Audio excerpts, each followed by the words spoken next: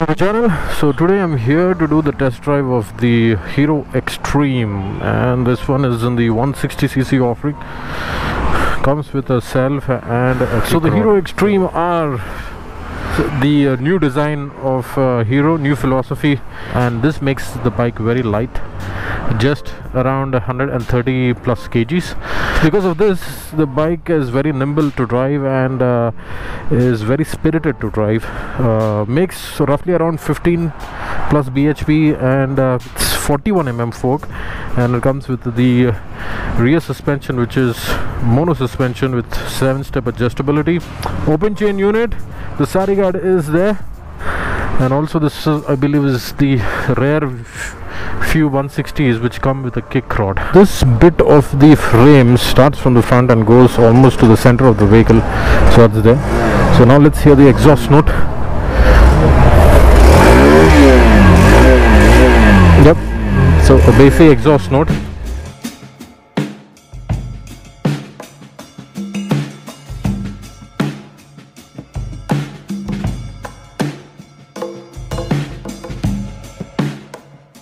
First ride review of the Hero Xtreme R. So this one is in the red color, so the grey and red. So I want to thank Bhagat Hero for giving me this opportunity to do this review. And yes, the Hero Xtreme R, most anticipated 160cc vehicle in its class from the Hero stable, mainly because of its lightweight construction and also the 160cc powerful engine, which is, you know, comes around with 15 plus bhp. So let's start the review.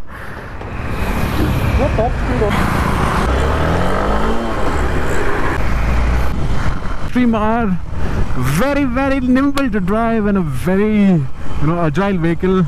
The weight of this vehicle makes it one of the champs in the 160cc segment.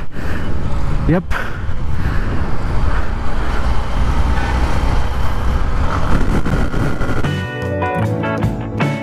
Suspension is more to do on the comfort side. It has a very nice and a plush suspension, and yeah, I guess what stands out of the vehicle is the lightweight nature of the vehicle.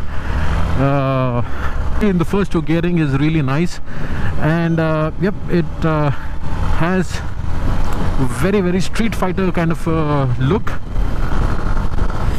So I can easily hug the tank with this tank extensions, and this makes it more. And the seat is also has very good padding, and hence it is perfectly contoured, so that you are tucked into the bike, so that also is nice.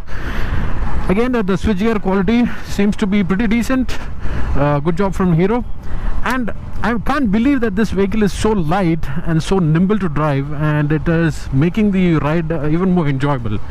A perfect city tourer, I would say, because for a 160 where it's mostly spent its life in the city and occasionally highway runs, I guess this would be a perfect bike, because firstly, lightweight trellis frame, and that is roughly around 134 kgs.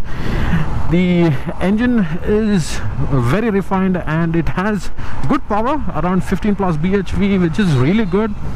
The gearing also is really smooth, and it is really built for the city runs, because the first two gearings are for quick pickups, and then later the other gears are for slightly on the highway cruising side. The suspensions setup is in such a way that it has the in the lower speeds it soaks up the bumps very well, but when I'm going in the to give you a nice and a very stable drive, so that also is there. The instrumentation console is a completely digital unit, and it started raining. Are you serious? Why it started raining? Braking test. Yep, so the bite on the brakes is also really good.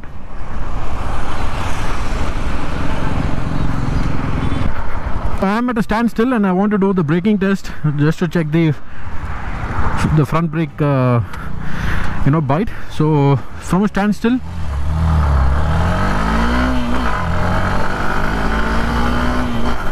I believe this is around 50, then I slammed on the brake. Yes, so the ABS works very well, and yes, it does the duty very well. So that's also, which is nice. And yep, so it's a very compact and a very nimble bike to drive. The fuel tank capacity, I believe, is around 12 to 13 liters. I will put the exact specification in the YouTube description notes. And mainly this bike is catered for people especially who want some enjoyment out of the 160cc category vehicles, and this bike delivers in that front in all manners. It is very light, it is very powerful, it has a refined engine, the gearbox is really smooth.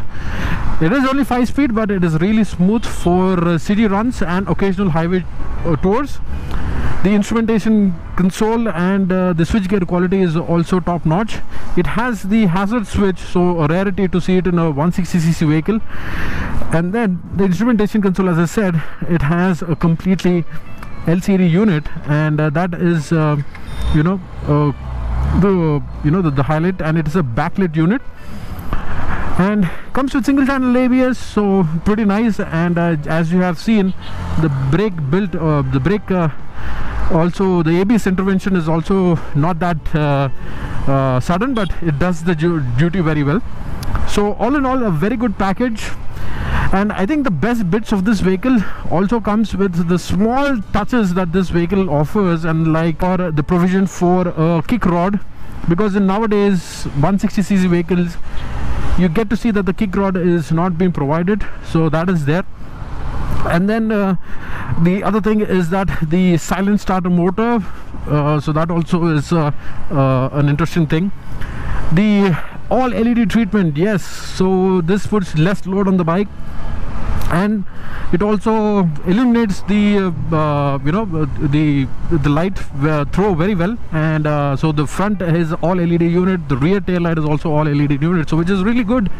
So these small touches certainly makes the bike very, very appealing, and that's something which Hero has learned out of their experience in this 150 to 160cc bikes that it has, as good as this vehicle. The icing on the cake that I would say is the price. See, I have looked at all the 160s, especially like the other one that I was talking about is the Hornet 160. That is roughly around 1,37,000 to 1,40,000, but this one is just 1,26,000, and this is the on-road price that I'm talking about. So for that price you get a lot of bike, and Hero's doing really well for the the price conscious buyer, and setting the vehicles exactly in the right price. So that also is a nice thing, and kudos to Hero for that. So all in all, a very good bike if you are looking for city commuter. Yes, so you can see that you can perfectly chuck this bike, and you can throw it in a corner, or it's very, very nimble to drive. And the lightweight nature of the vehicle only adds to the overall driving pleasure. So that's something which is the highlight, I would say. Yep, so that was my ride review. So let me get onto the highway, and let me do one more speed run.